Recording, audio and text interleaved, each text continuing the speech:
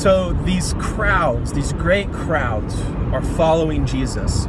His fame has spread throughout the region of Syria, and all of these people who are seeking help have come to Jesus looking for healing.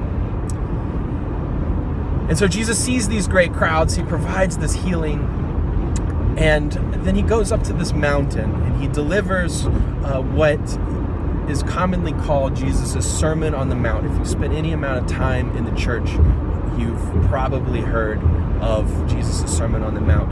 And this begins with these 5 verses that are called the Beatitudes, and that comes from a Latin word, which comes from a Greek word, makaron, which is usually translated as blessed, but it could also mean happy or fortunate.